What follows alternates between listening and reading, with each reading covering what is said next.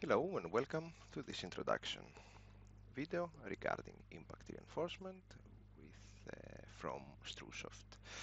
So the first thing that we have to do is draw a bar, select drawing bar.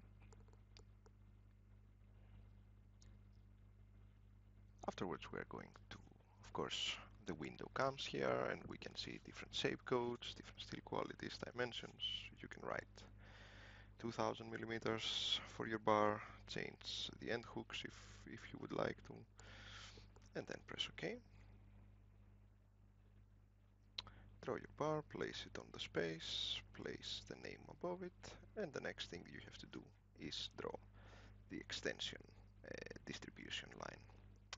When you do that, and you can even continue it if you want, press enter, and the software is going to calculate the bars according to the distribution spacing. You can see here you can move the bars with just moving them. You can move the bars by up and down. You can move also the distribution line if you want. The bars are still connected to the corresponding distribution line. One thing that you can add more is add a hole. Press adding a hole from here to here. Press enter, and you show immediately that the bar number is recalculated from the software.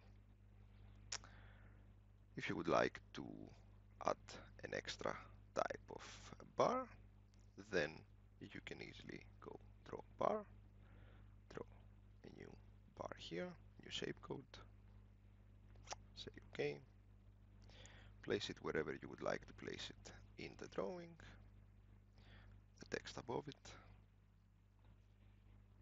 and of course now you can just select to connect the bars with the corresponding distribution line.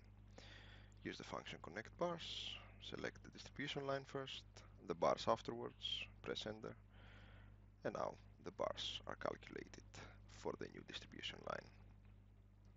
Thank you for watching.